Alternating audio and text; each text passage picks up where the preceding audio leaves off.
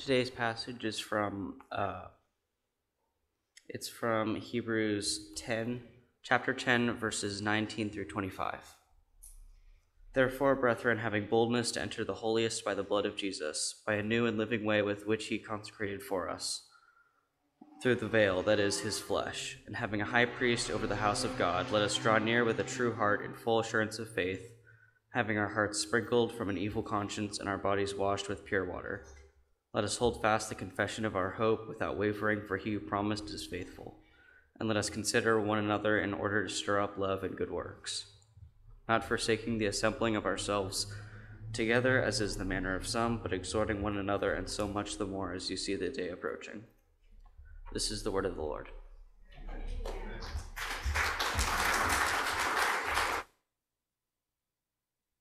Amen. Thank you, Ash. That's pretty exciting about Lighthouse Ministries, isn't it? Especially getting to hear about a new ministry that's going on. It's so needed.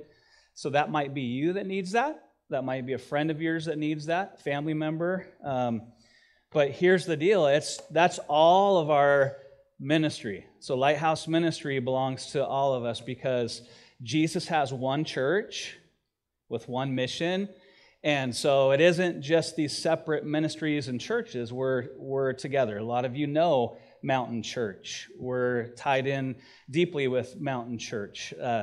Daniel, their pastor, has his office here in this building, right? So there's a group of about 7 churches in Des Moines that work together, that just see ourselves as just one church. And so we need to practice that more, right? So by the way, it's fun to see this room fill up more. It's exciting, isn't it? It's like, oh, it's filling up more, and pretty soon we may have to, I know we don't like doing this, but we may have to go to another service. It's like, oh, we won't see so-and-so.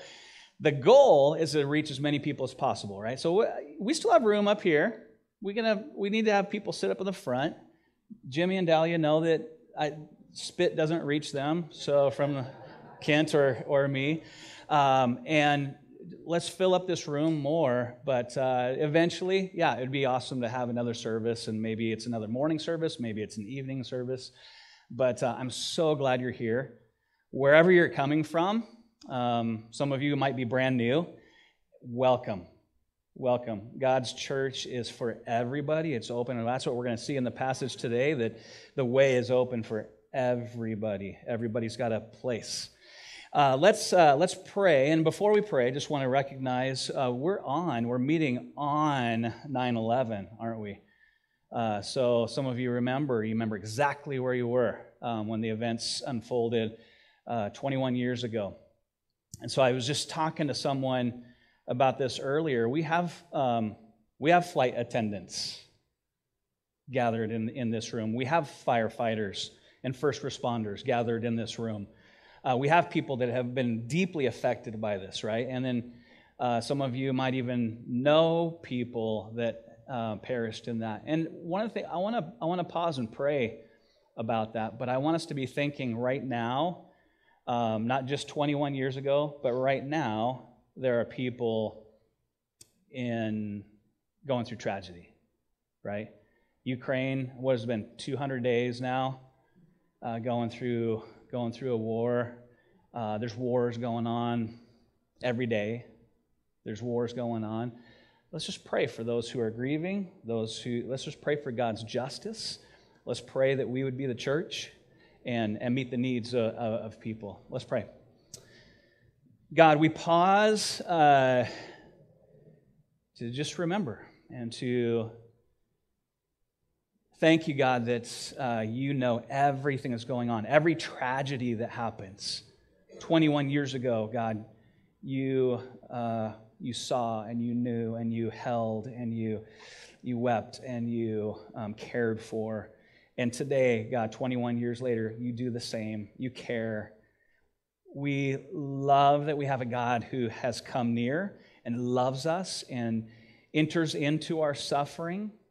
And God, we celebrate the fact that you entered into our suffering so that one day there will be no more suffering, so that one day all justice will be perfect. And God, we look forward to the day when you're going to come and make everything right again. In the meantime, God, Help us to come alongside those who are grieving, come alongside those who are hurting, come alongside those who are just have no hope. God, thank you for holding us. Thank you for caring. Help us this morning, Lord, to understand your word and understand just how close you have come to us. It's in Jesus' name we pray. Amen. So we're in Hebrews chapter 10, and I want to tell you something. It's like we're past all the bloody stuff, but we're not. So Hebrews, the first good 2/3 of the book is all about sacrifices and temple and priests, and the reason is that was God's old covenant with his people. And so the writer of Hebrews wanted the Hebrew Christians to know this is part of your heritage. This is a beautiful part of your heritage, but the temple, the priests, the sacrifices are done away with in the perfect priest, the perfect sacrifice, the perfect temple. We've entitled the series, Jesus is Better. Now, Jesus is better than the temple, the priests, the sacrifices, all that. But I want to push that theme a little further and dare to say, it's not really a dare, Jesus is better than anything. Anything. Whatever you think is awesome. I think the Mariners game last night was awesome. But Jesus is better than that, right? If the Seahawks were to somehow beat Russell Wilson tomorrow, that would be awesome. Jesus is more awesome, right? If you know, that's just sports. Some of you don't care. How many of you really don't care about sports at all? Amen. Right on. So you have your own idols. Let's talk about those. So we have our own idols, right? We have those things that we get excited about, right? And if those things, here's one of the ways we know what our idols are. If they're taken away from us, if they're ripped away from us, like if our team loses or whatever, and if we're despondent, then it's like, that's probably an unhealthy relationship we have with that, right? Whether it's money, a job, a relationship, sports, all kinds of things, right? Our material possessions. It's like you get a scratch in your car. Do you freak out because you got a scratch in your car? If you do, that's an idol. Repent of that. It's a car. It's a thing, right? So what the main theme is, Jesus is better than anything you could hope for. For us, we're not putting our hopes in the tabernacle or the temple or the priests or the sacrifices. But here's what we need to remember too. That's part of our heritage. The Old Testament is part of our heritage. That's part of our family tradition. We're not part of that, but that's part of our background. And the whole reason God went through all the sacrifices, the temple, the priests and everything is because he loves you. And he wants to draw near to you. And he wants relationship with you. So what we're going to look at, Ash just read this so well for us. It starts off, therefore, brothers. And the therefore is relating to what we talked about last week. We talked about the better sacrifice. And the week before that, we talked about the blood of Jesus. And because of all that, because of what Jesus did, because he died on the cross, because he rose from the dead, because he ascended, because he's our high priest, let's draw near. That's what we're going to look at today. So he starts off with theology. The first part of the book is about theology. The second part of the book goes to application, daily living. A lot of you might be thinking, why don't we have just more practical sermons just on daily living? And the reason is because the Bible doesn't work that way. The Bible works with giving you strong theology first. You're theologians. Every one of you, sometimes we go, I'm not really a theologian. A theologian is someone who studies about God, right? If you want to study anything about God, you're a theologian. Some of our theology is wrong, right? So if we think that God is just a force, biblically, that's not true. Now, in another religion, maybe that's true, but we don't hold to other religions. We hold that this is the Word of God, right? We hold that this is the Word of God. And if you don't believe that, I would love to talk with you about it. It's not about forcing you to believe something, but we really do believe this is the truth. And that God is a person. He's not actually three persons. He's one being in three persons, Father, Son, and Holy Spirit. He's not a force. It's not a sky fairy. It's not a Santa Claus to give you whatever your wishes are. He's not the policeman in the sky who just is trying to bust you every time. It's like some of you feel that way. Like God's just waiting to see me mess up, and he's just going to smack me and give me a ticket or throw me in jail. It's like, no, God is just, and he does punish sin, but God is way more merciful and loving than we've ever dared imagine he is. So he starts off with theology, then he gets to life application. So theology, who is God? What has he done? And who am I? That's all part of theology. So we've got to get that right, because what we believe about God determines how we live our life. If you believe that God is a big God, immeasurable, you're going to live your life as though you don't have to have everything under control. You don't have to know everything, because he does. If you believe that God loves you and adores you, you don't have to go to someone else to get loved and accepted. You know you're already loved by him. So your theology is hugely important. I want you and all of us to be good theologians as we study God's word. But then as we study God's word, here's another danger is one, we can skip theology and just try to do practical living, which it's baseless. But then if we're theologians and don't practice what we're studying, then we just become Pharisees. We become super smart on things, and we don't do what he's told us to do. Big thing in the Sermon on the Mount. When we were going through the Sermon on the Mount, that was one of my favorite sermon series I think I've ever preached through. It's like Jesus' words. It's like his big thing was, okay, this is what the word says. This is what God says. Now do it. So we're here gathering together every single week. We hear a sermon. Next week, Dave Atkins is going to be here, so I'm excited for you to hear from Dave next week. Every week, we're going to hear a sermon. But do we do it? Do we do what he told us to do? Every day, hopefully, you're getting in the Word. Hopefully, you're getting in the Scriptures. It's like, well, I had my quiet time. No, not so fast. Now it's like, practice that. Practice what you just learned. Your whole day is a quiet time, right? Your whole day is a time with God, learning what it means to follow him. So we've got to live out our theology. And the writer of Hebrews gives us 3 commands. That's perfect, because a preacher wants 3 points at least, right? 3 points. I had a professor say, every sermon must have at least 1 point. So yeah, don't want a pointless sermon. So 3 points. There's 3 commands that he gives us. Here's how you live out the theology of Jesus is better, okay? Here, and we're going to see this each week. We're going to see some more practical ways, but here's 3 ways. Commands. Do you like the word command? It's like, oh, can you soften that up a little bit? Can you say suggestions? Can you say recommendations? It's like God doesn't give recommendations. God doesn't give suggestions. He doesn't say, hey, would you please do this? Like we do that with our kids, like, oh, come on, I'll give you a cookie if you just do it. No, God says do it. And here's the thing about God is like, he says that because he loves us. Commands are good. You should go, give me some more commands, God. I need some more commands because I want to do what you want me to do.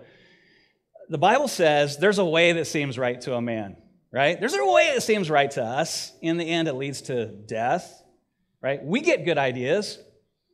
Not such good ideas. But if our ideas come from God, they're wonderful, right? It's like you go to a doctor, the doctor gives you, here's some commands, right? Here's some things you should do. And we can look at the doctor and go, well, bug off. Who do you think you are? I'm not going to do what you say, right? But the doctor is just trying to help you. God wants to help you. And so there has to be a trust in God of, when he says something, this is for our good. It is. It's always for your good. Now, it's first and foremost about his glory, right? It's first and foremost about him. Anything he tells us is because it's right, because it's in line with reality, with who he is. But when he commands us to do things, it's for our own good. So it's trusting him that he wants our joy. He wants his glory, and he wants our joy, and those are congruent. It isn't just, yeah, we need to glorify God, even if we're miserable. No. You need to be joyful in glorifying God. Be joyful when you come and be part of the church gatherings. Be joyful as you give. Be joyful as you hear the scripture reading. Be joyful as we get opportunities to serve. So let's look at these good commands that are for our joy. Verses 19 through 22. Let's read that again. Therefore, brothers, since we have confidence to enter the holy places by the blood of Jesus, by the new and living way that he opened for us through the curtain, that is, through his flesh, and since we have a great high priest over the house of God, let us draw near with a true heart in full assurance of faith, with our hearts sprinkled clean from an evil conscience, and our bodies washed with pure water. So the first command is let's draw near. That's what he's saying. Let's draw near. Near to who? God. First of all, it's about God, right? Draw near to God. God's people in the old covenant weren't told to draw near. They weren't told to draw near. They were told to stand back. They were told to stand back. Why? Because God is perfect, and he is holy, and he is awesome, and we're sinful, and we aren't right. And in our state, in our sinful state, we can't be in the presence of a holy God. You guys remember seeing the Raiders of the Lost Ark, right? Faces melting and everything. That's what happens, right? Holy God, sinful people, we can't coexist in the same realm. And so something has to happen. So what God did is he protected his people. He says, okay, I'm going to speak to Moses, but only Moses. Don't even touch the mountain. Don't come up here. You will die. Does that seem like a little overkill? God, come on. Ground them or something. But no, he's just saying this is what will happen if you come just rashly into God's presence as a sinful person. So he protected Moses. Moses wasn't perfect either, was he? But Moses was chosen to be able to see a glimpse of God, to hear from God. Can you imagine what that was like on Mount Sinai when he received the commandments? Just incredible. But he protected the people. And then there was the tabernacle, right? Think of this building. Think of this as a tabernacle. And then maybe up here would be the Holy of Holies where the Ark of the Covenant was. That's where God says, I'm going to have my presence dwell right in there. There was something that protected the people from that. What was it? It was a curtain, right? A veil. There was a curtain that protected them.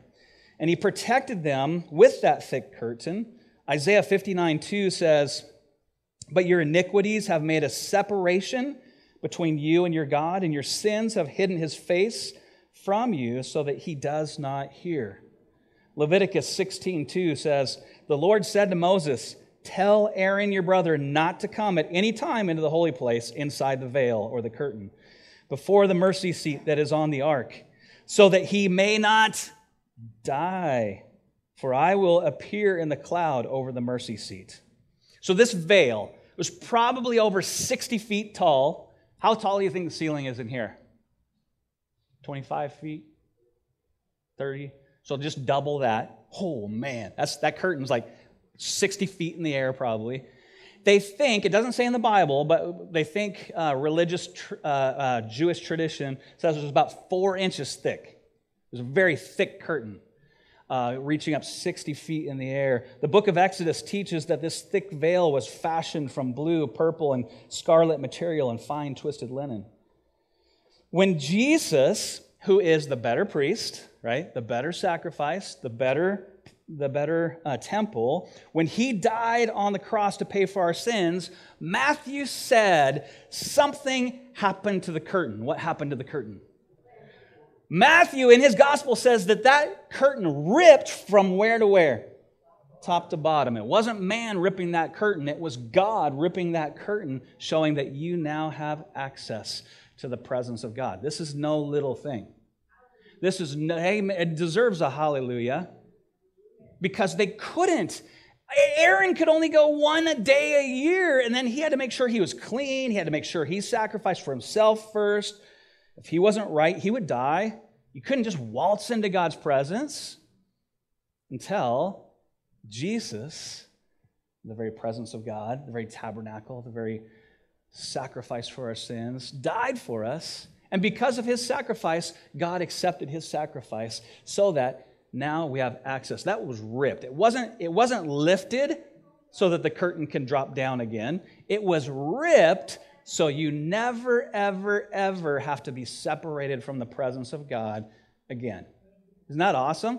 That's what the writer of Hebrews is saying. We have access to God because we believe in Jesus, that he is the Son of God. He lived a perfect life, died in our place, rose again, and seated with the Father, reigning as King and as great high priest. Verse 22 says, "Let us draw near with true heart, full assurance of faith, with our hearts sprinkled clean from an evil conscience and our bodies washed with pure water." Draw near because God is so good. He's cleansed you. Last week we looked at something that some of you might not have believed, but you had to keep reading it over and over and over again. That Jesus perfected you. He perfected you. And we look at that, we go, no, he didn't. I don't feel very perfect. But there's a sense that he did. And one, it's God's word. He said, I perfected you in Jesus Christ. So the way he perfected us is when God looks at us through Jesus Christ, if you've trusted in Jesus Christ, that sacrifice was good enough to cleanse you from your sin so that God says, you're in, you're my child, you're forgiven, you're clean. Not saying, well, really work on it and you will be a clean person. Really work on it and you'll be forgiven. But that's how we live, isn't it? Every single one of us lives that way. We live on conditions because we hold other people to conditions. I'll forgive you if. Like, Jesus doesn't do that. Jesus says, whatever you've done, whatever, I know what you've done. In fact, Jesus knows the things that we don't even know we've done. He knows the things we forgot. And he forgives us. And he forgives the future sins as we trust in him. So he's perfected you in that you do nothing to add to your salvation. You do nothing to save yourself. Now, you're not perfect in your moral character yet, right? Hopefully we're getting better. Hopefully we're becoming more and more like Jesus. That's what Scripture is saying. He's sanctifying us. He's making us more holy. He's perfecting us. So in a sense, we're perfected, but in another sense, we are being perfected. One day when he comes again, totally perfect, right? No more sin, no more temptation, no more whatever sin affected in this universe, it won't affect that anymore. Jesus' cleansing is better than the old covenant cleansing because it cleansed our conscience, transforming our hearts and mind. And then it says we had our bodies washed with pure water. I think that's referring to baptism. I think that's referring to the water of baptism, that we're buried with Christ and risen again to newness of life. And maybe you were baptized as a baby. I just want to share with you from God's word that isn't enough. That baptism is something we do as believers, and praise God that your parents wanted you to know Jesus. Amen. Don't disparage that at all. Don't disregard that at all. Amen. But baptism, according to Scripture, is by believers. If you believe and you're repenting of your sin, then we're baptized. You need to be a baptized believer.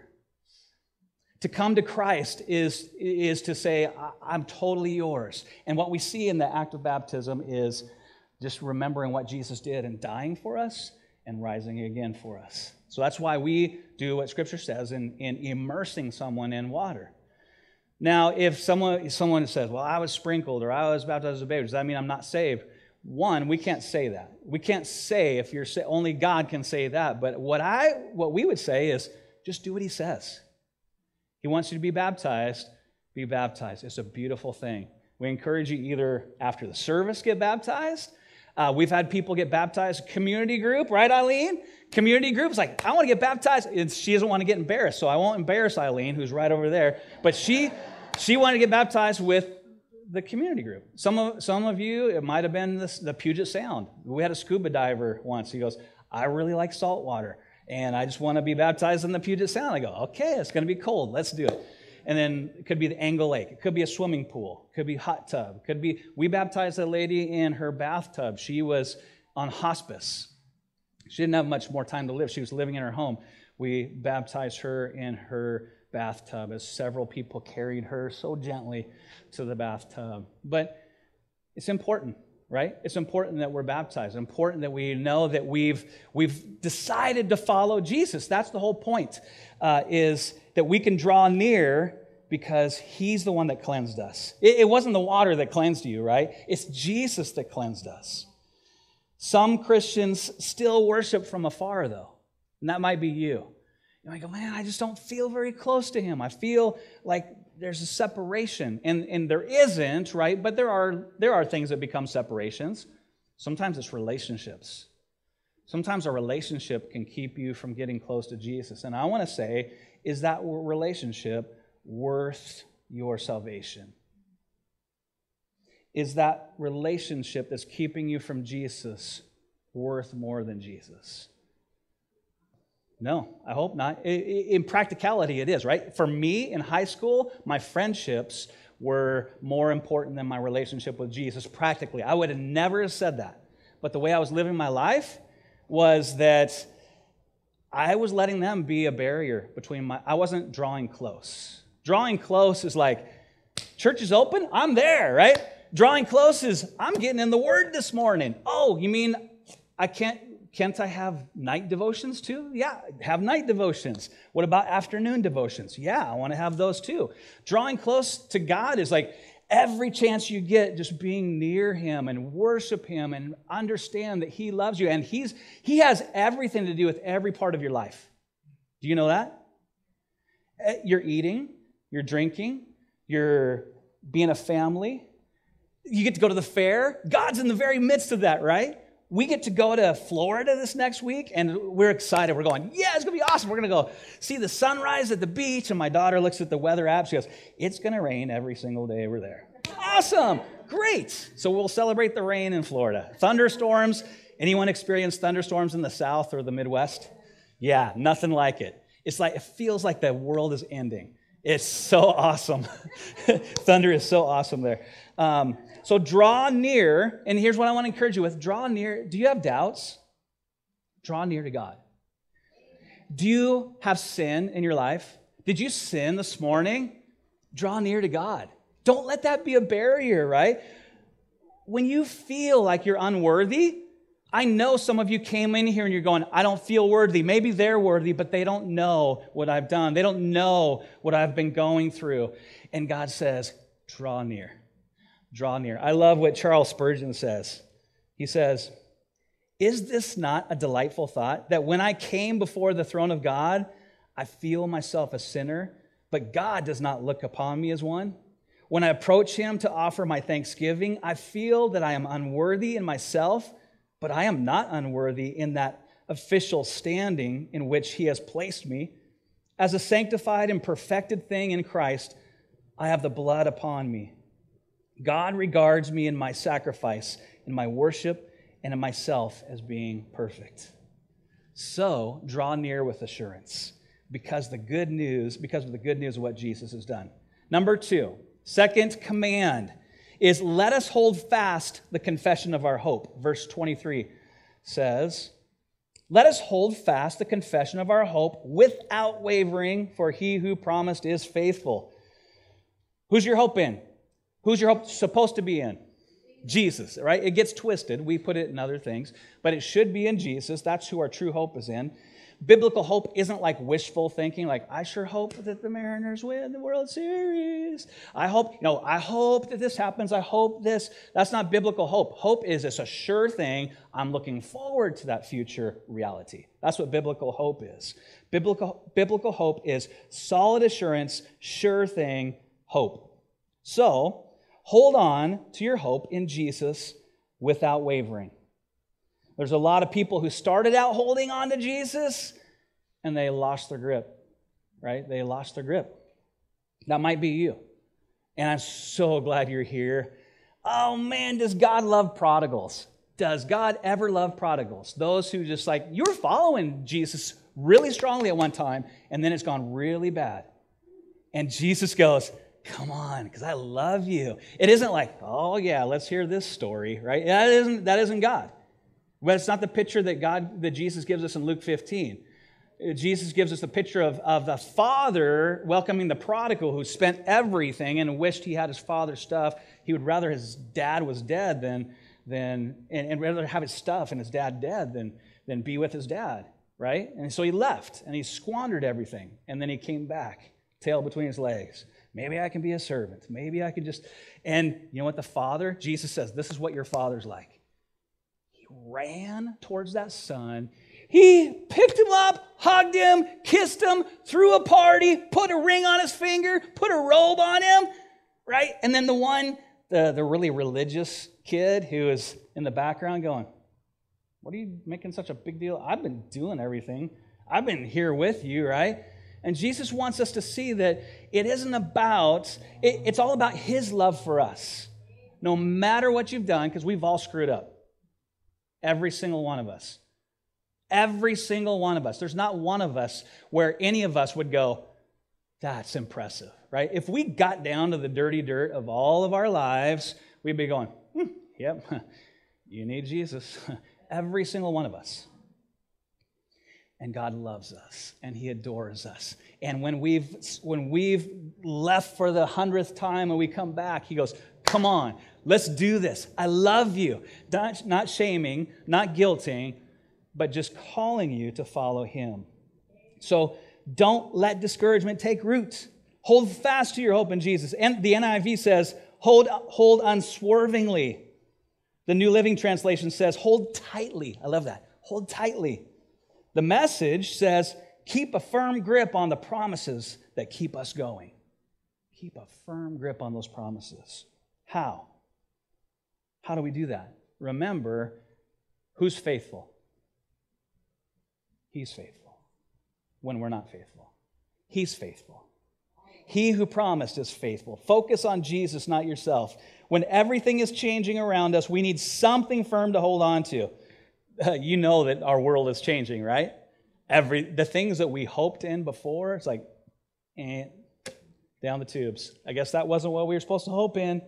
But Jesus is faithful. God is faithful. You can have full assurance of salvation, full assurance of direct access to God, full assurance that your sins are forgiven. Amen. Hallelujah to that one. Come on, we need to know that. You know, your sins are forgiven in Jesus Christ. Stop trying to pay for them. Stop trying to add to what he's done already, because God is faithful. Since it's a confession of hope, here's the thing. If it's a confession of hope, it's not just something we firmly believe, right? It's something we confess. It's something we tell people. So, there's a lot of people, not only in this room, but outside this room, they desperately need hope. Desperate for hope. This month is National Suicide Awareness Month. And there's people right now that are thinking, it'd be better if I just took my life. There's nothing worth living for. And we want to say, no. No, there is something worth living for. He's your Savior. He's your friend. He's your Creator. He's the one that He's going to make all things right one day. And it is hard right now. And maybe that's you right now. Maybe that's you. I just want to remind you, or maybe tell you for the first time, there is hope, and his name is Jesus. Please look to Jesus. Last command is, let us consider how to stir up one another. Verses 24, 25. Let us consider how to stir up one another to love and good works, not neglecting to meet together, as is the habit of some, but encouraging one another, and all the more as you see the day drawing near. So throughout the book of Hebrews, those who are addressed are called brothers, and you could translate it brothers and sisters. This isn't just talking about men, it's brothers and sisters, it's family. Because we are brothers and sisters in the family of God, here's what's true of us, is we belong to one another. And that's not just Normandy Christian Church, right? That's the Gathering. That's Mountain Church. That's, all these churches, we belong to each other. It isn't just Jesus. There's nothing in the Bible that just says, just you and Jesus, just keep living your life and ignore everybody else. It's about corporate. In fact, the book of Hebrews, all the books really, are written to a group of people, not just to, even the ones Paul writing to Timothy, it's about a group of people. So the book of Hebrews is about a family. We belong to one another. There is no such thing as a private Christian life, solely private Christian life. Hebrews is not written to a singular person, but a church, a group of believers. And this passage, so I read this, and you've heard this before, not neglecting to meet together is the habit of some, and it's been misused. That passage has been misused. And so we said things during the pandemic like, no, we got to get together on Sunday mornings. Don't neglect meeting together. That's not what it says. It says, not neglecting to meet together, as is the habit of some, but encouraging one another. Do you know there's more ways to stir up one another for love and devotion and encouragement than Sunday mornings? If you made the Christian life all about Sunday mornings, you've got a very, very small view of Christianity. This is just the huddle. I'm Coach Carroll, right? And you guys are the Seahawks. And so what we're doing right now, we're huddling up because life is happening out there. When we go out these doors, someone's going to tell you, there's no God. Why do you trust in Jesus? Someone's going to make you mad and test you. And it was great singing songs in here to Jesus, but what about out there? What songs are you singing out there? It's like, this is only a little part. So God wants us, get this, every day to be involved in each other's lives. Every day. That doesn't mean come here tomorrow and we're going to do this all over again, but get involved in each other's lives. Community group is part of that, right? We need that. Community group is huge. So if you're not part of a community group, get in the community group. But do things together as believers. All of life is about submitting yourself to the lordship of Jesus. So do that with other people.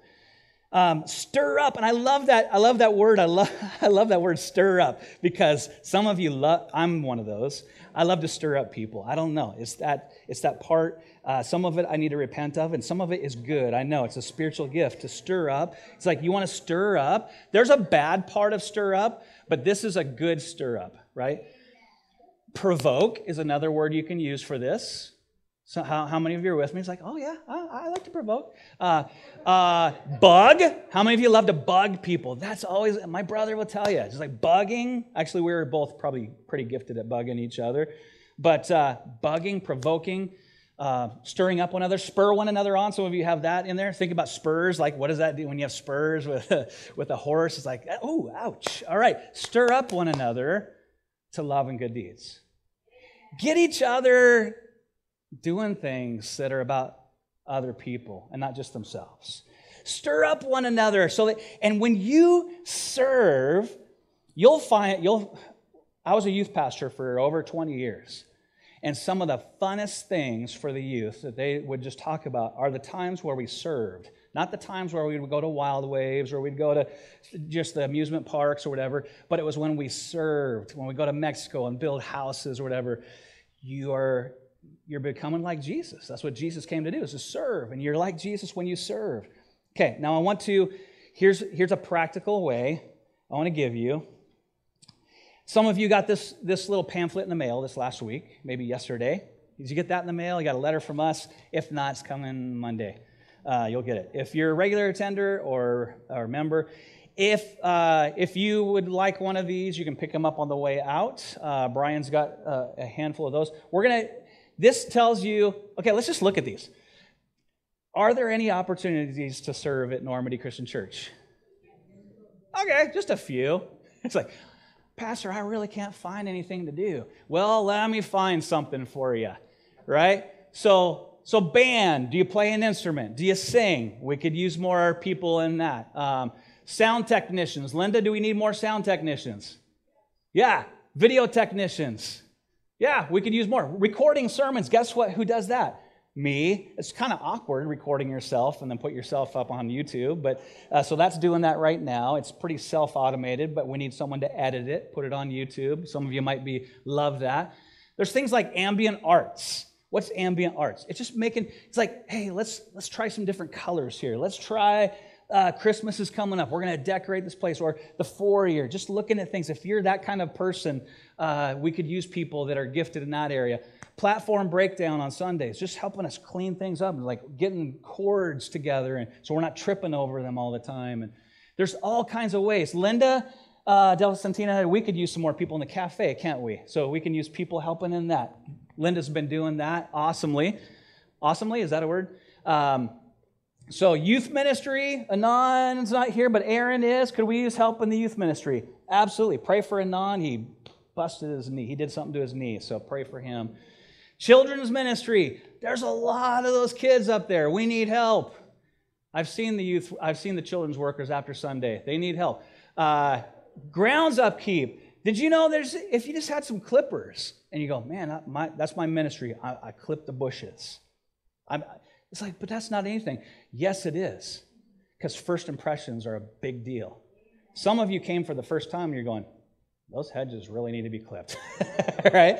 So if that, maybe that's your ministry, clipping the yard and making it look nice. We have beautiful gardens here, don't we? We want to make sure that they're part of our grounds upkeep.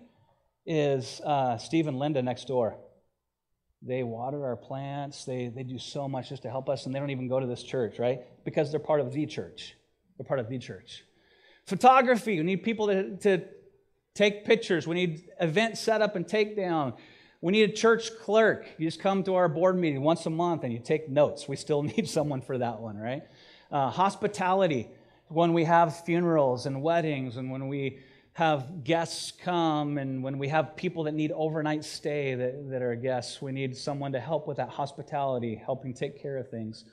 Barnabas Bunch. That's the fourth Saturday of the month, and usually gals, but it doesn't have to be just gals, right? Get together, and Barnabas is known as the son of encouragement, and it's praying for people that need encouragement and writing notes of encouragement to people. So if that's a ministry, James Brigade, what a wonderful ministry. Guys, we're so blessed when we get to serve, aren't we? It's like, man, we feel more blessed than the people, when we think the people that we've helped. It's an awesome ministry. Transportation, we need to help get people here and then get them home again, because they'd like that. Guest follow-up, missions, short-term, there's all kinds of things. This pamphlet will tell you more detailed, but this is a very practical way for you to stir one another up to love and good deeds, right? So Free Food Friday, we can use more people out there. It's been awesome. So, who's been part of Free Food Friday at any time at all? So it's wonderful, isn't it? Because it's not only helping our communities, but we get to know each other better. And we get to see how crazy Ed is. He is a nut, and we love him. And he's in charge of the meat. Don't take over his department. He's got that. Made me think of the Joe Albertsons commercial. All right. So Galatians 5:13 and 14 says, "You were called to freedom, brothers. Only do not use your freedom as an opportunity for the flesh, but through love serve one another. For the whole law is fulfilled in one word: you shall love your neighbor as yourself." The scripture goes on to say, don't neglect meeting together. Encourage one another, all the more as you see the day drawing near. He's coming again. We need to encourage each other. He's coming again. We need to serve. He's coming again. We need to keep drawing near, because there's going to be a day where we can't do these things. We can't serve one another. We're going to be serving in another capacity when we get to be in the new heavens and new earth. Encourage one another now. Bug each other to come, right? Whether it's this or community groups or getting involved in ministry in love, bug each other in love. Encourage one another. Another step you could take is joining a community group on Tuesdays and Wednesdays. Another step is have you first of all given your life to Jesus Christ? And maybe you have, but you've never been baptized before, and you want to find out more about that. You can talk to anybody anytime. I do want to let you know of an opportunity on October 9th. Miss Nancy Wayner, our children's and women's minister, is going to be meeting with whoever has questions about baptism, just for a 45-minute class after church on October 9th. There'll be some food up there. Go up to the upper room. We call it the upper room with Nancy. And she'll just answer some questions. You'll get to look at some scripture on baptism. Are you involved in ministry? The way you get involved in ministry, so here it is. This is, I think, 2022 is going to be a new year. Not only are we, you don't know this yet, we're going to be North Hill Christian Church. Yeah, next month, maybe. We're still waiting on that. But it's going to be North Hill Christian Church, same people, same ownership, right? Jesus. But just different name, just so that we can accurately describe where we are, because we're not in Normandy Park, North Hill. But here's how you're forever more now going to get involved in ministries, is you talk to someone, say, hey, I'd like to be involved in one of those ministries, or these cards, there's a card down here, and in the card, these are important for us. We like to know that you're here. If you have an email or phone number we can get a hold of you on. But now it says, I'd like more info on committing my life to Jesus, or baptism, membership, RSVP for the starting point class, discipleship groups, community groups, and then the last one is ministry opportunities. So if you want to get involved in the youth ministry, you put specific youth ministry, just write that in, youth ministry, and then we'll contact you. Say, hey, here's what it would involve, here's what you could do, here's different ways you can get involved in that. So you go, I want to find out how I get involved in such and such ministry. Right here, use this card. This is the magic card. And then you can put the card in the offering as it goes by, as we sing, or there's a box in the back, Brian, wave your hand. Right behind Brian, there's a box, and you can put that in the box along with offerings. That would be awesome.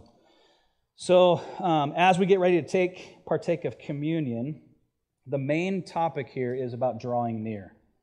And the beautiful thing about Christianity is, while we weren't drawing near, Jesus drew near. Jesus came near to us. And because he drew near, we can draw near to him. Paul says this about the Lord's Supper that we get to partake. And if you're a believer in Jesus Christ, we encourage you to have this time with the cup and the bread. And if you don't have that, Brian can bring that to you. You can raise your hand. He'll bring that to you. But Paul says, I received from the Lord what I also delivered to you, that the Lord Jesus, on the night that he was betrayed, took bread, and when he had given thanks, he broke it and said, this is my body, which is for you. Do this in remembrance of me. In the same way, he took the cup after supper, saying, this cup is the new covenant in my blood. Do this as often as you drink it in remembrance of me. And listen to this last part. For as often as you eat this bread and drink this cup, you proclaim the Lord's death until he comes. This is something we're going to do over and over again until he comes. We're anticipating he's coming again. He's making everything right. And Jesus says, I'm not going to drink from this cup again until I see you in the new heavens, right? Until I see you in the kingdom. So one day we get to be with Jesus face to face. But right now we're proclaiming his death until he comes. Let's pray. God, thank you so much that you draw near to us so that we can draw near to you. God, I pray that we don't try to worship you from afar, but that we'd recognize that you're just as close to us as our breath. God, that you dwell in us as believers. God, I pray for anyone here who doesn't know you, God, that today would be the day that they claim you, they declare you as their Lord and Savior. God, I pray for all of us that we would be involved in ministry, that we'd be involved not just here, but everywhere. At Lighthouse even. God, just help us to be involved in ministry together, stirring up one another to love and good deeds. And God, thank you that you served us so that we can serve others. It's in Jesus' awesome name that we pray. Amen.